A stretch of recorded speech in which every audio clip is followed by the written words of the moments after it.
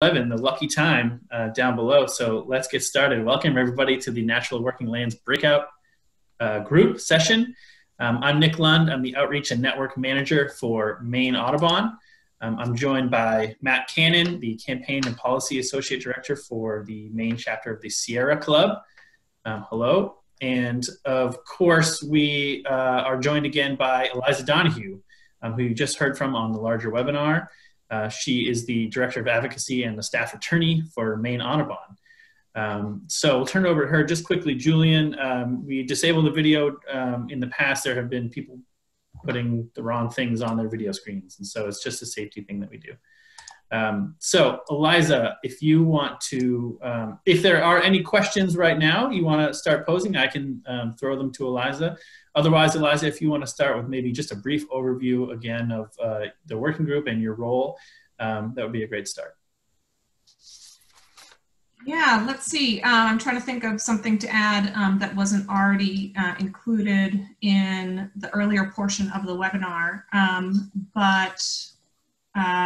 I would say that I see some familiar names as part of the chat today. And some of those names are particularly familiar because they have been part of, they've contributed to the public process that have helped the Natural Working Lands Working Group arrived at the strategies in their draft form as they are today. So big thanks to the many of you who have sat in on the on the working group meetings, who have given public comment and who have given written comment. We are in the process of reviewing those written comments right now and incorporating them into the strategies that we will ultimately deliver to the Climate Council at the end of June or in mid-June.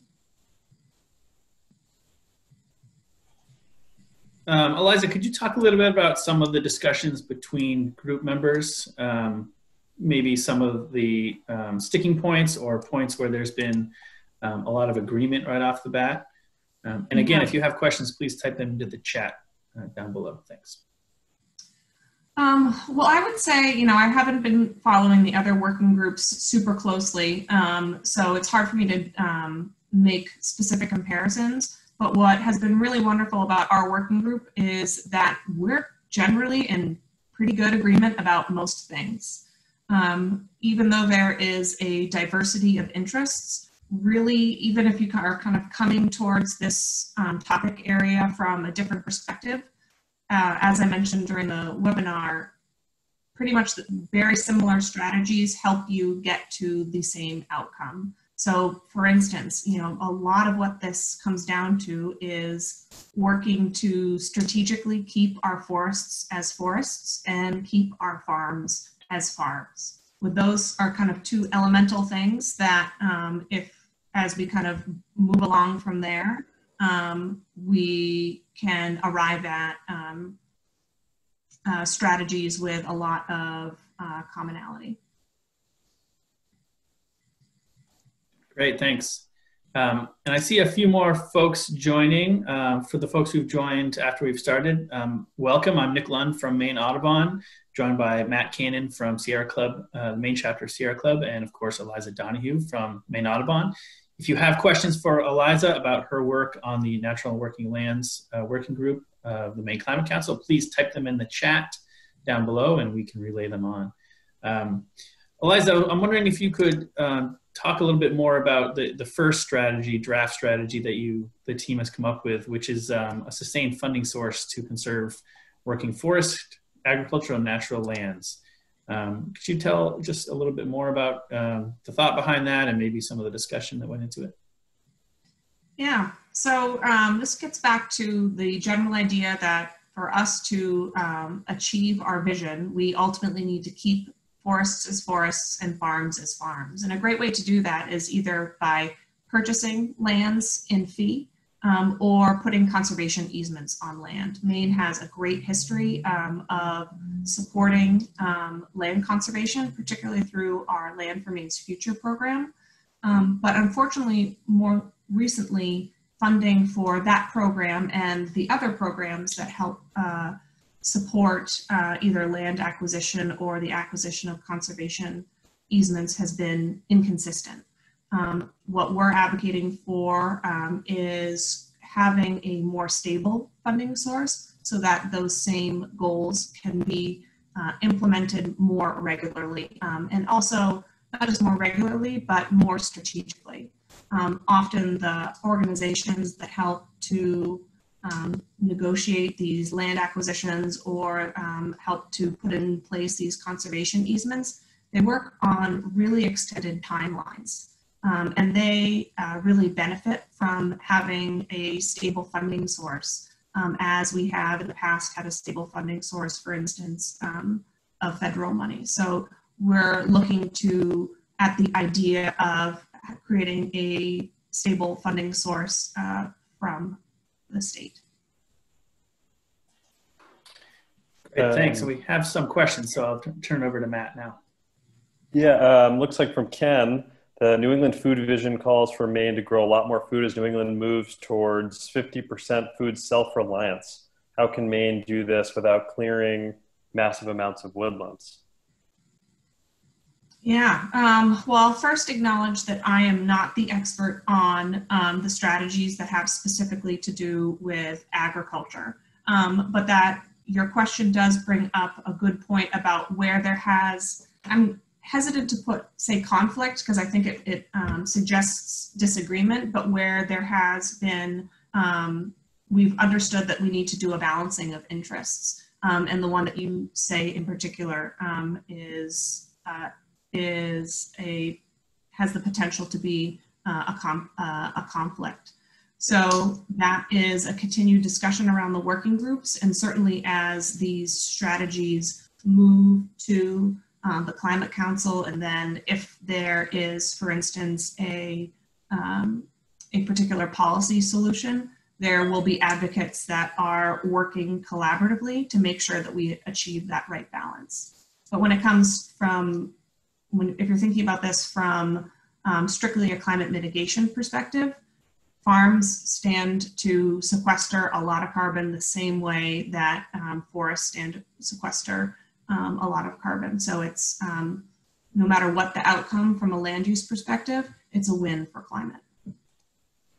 Thanks, Eliza. I have a question here from Gina, who asks about sort of generally, do we work with land trusts a lot, and maybe the role of land trusts going forward potentially? Nick, can you repeat if her question, the beginning part of that question? Well, she said, do you work with land trusts a lot? Easements seem like a big deal, especially the one in Harpswell, and they check the easements annually somehow. Yeah, I certainly in my role at Maine Audubon work with the land trust community quite a bit. The land trust community is definitely represented on the working group and has also otherwise contributed to the strategies through the process as well. So yes, I anticipate that land trusts are going to play a big role in helping us achieve the strategies that come out of the Natural and Working Lands Working Group.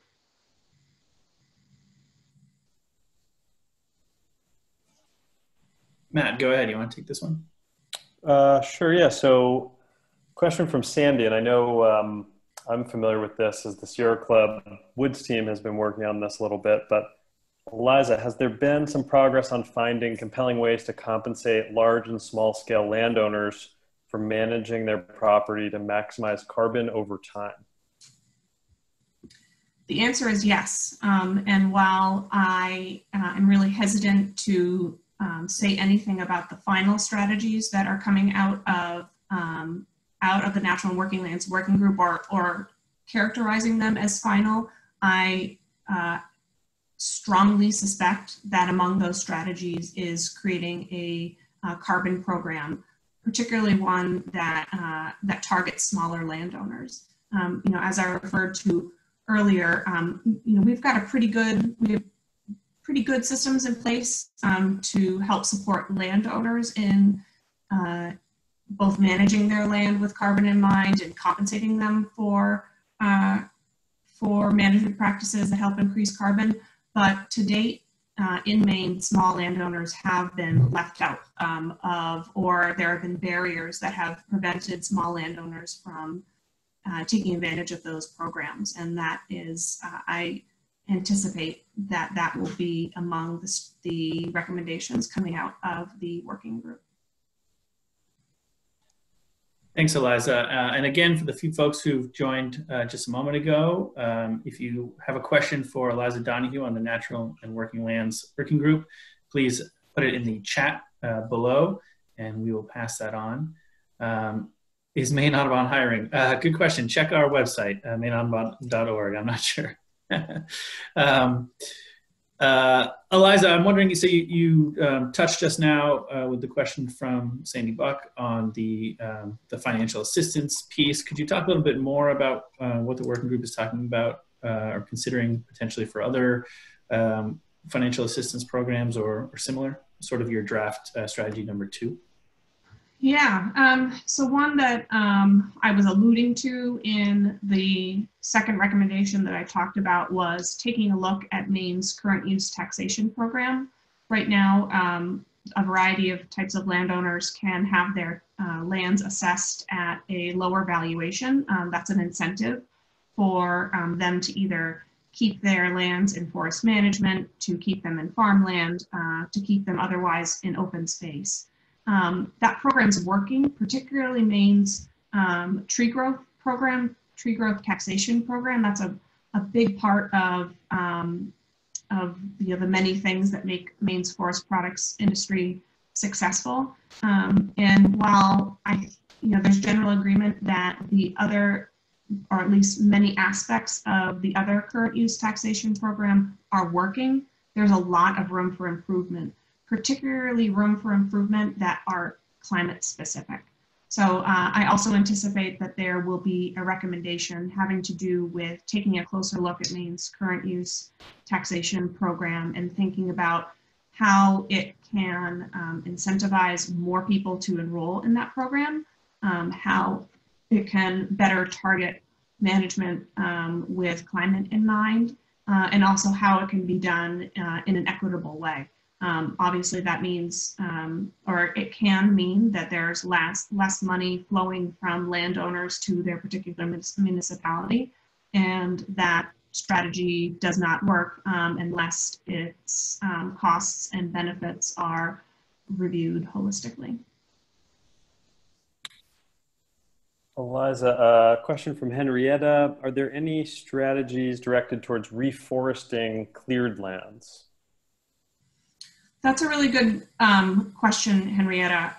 And for anyone who has done some reading on natural climate solutions, reforestation is your best bet for increasing stored carbon, putting trees where they haven't been before. I think it was actually in Jeff Mark's presentation that he shared that Maine is 90% forested already. That's great news. I tend to think that because we already have so much forest land, that's not going to be a really top priority. But I think that there's a lot more learning that needs to be done, and we can't discount the opportunity for reforestation when it makes sense. Thanks, Eliza. I have a question from Sandy Buck, and then following that is a question from Kimberly. Sandy asks, has there been some focus on protecting riparian habitat in cold water streams? That's another great question. And actually, there has been a bit of conversation, or a good amount of conversation, about connecting our waterways, making sure that they are passable for both fish and wildlife.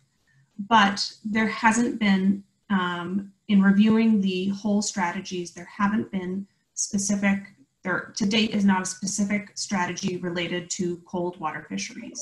And the working group has received a lot of feedback on that, and I anticipate that that is going to be a change that we make to really tune our strategies so that they are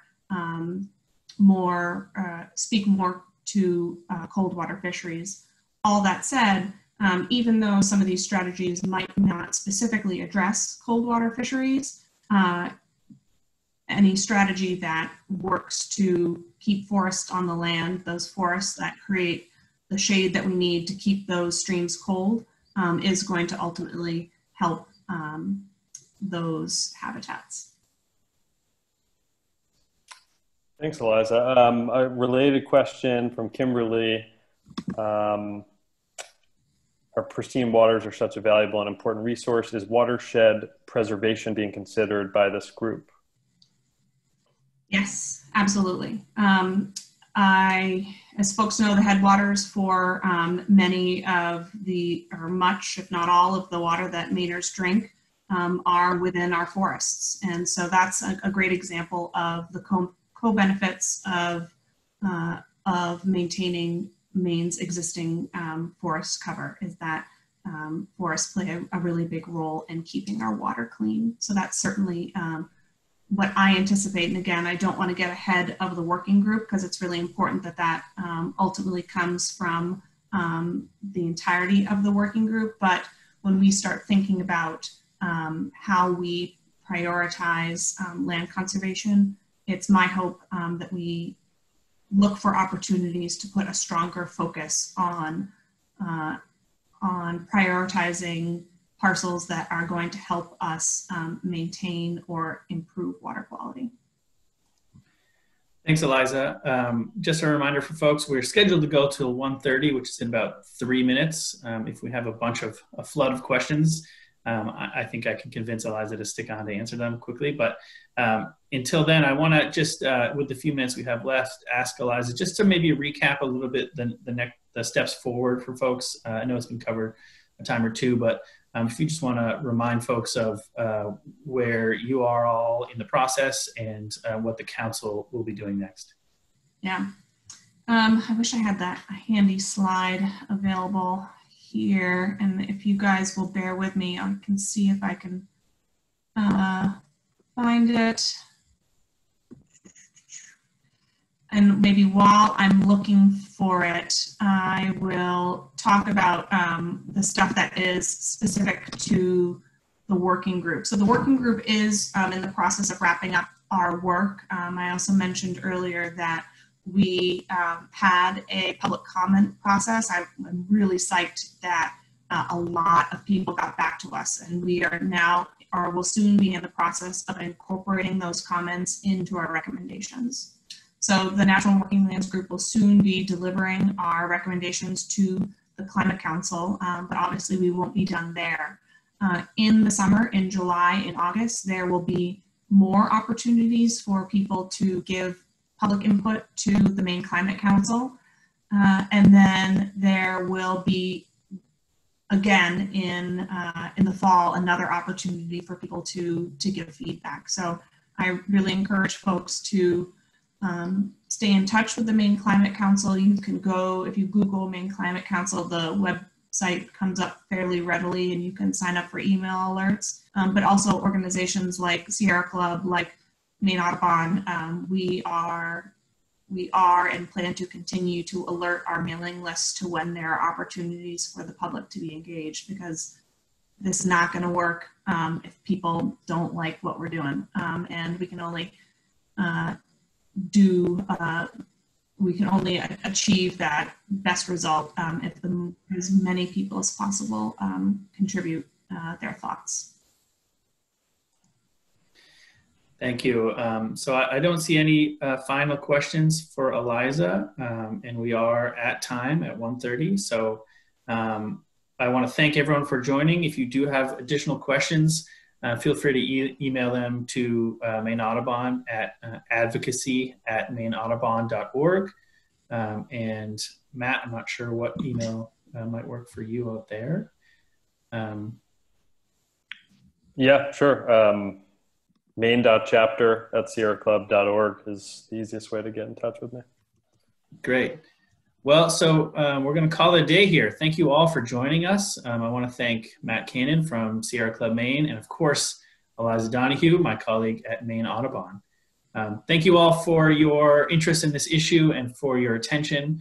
And I hope you'll keep it going throughout the process and will result in a great final plan. Thanks very much. Thank you, everyone.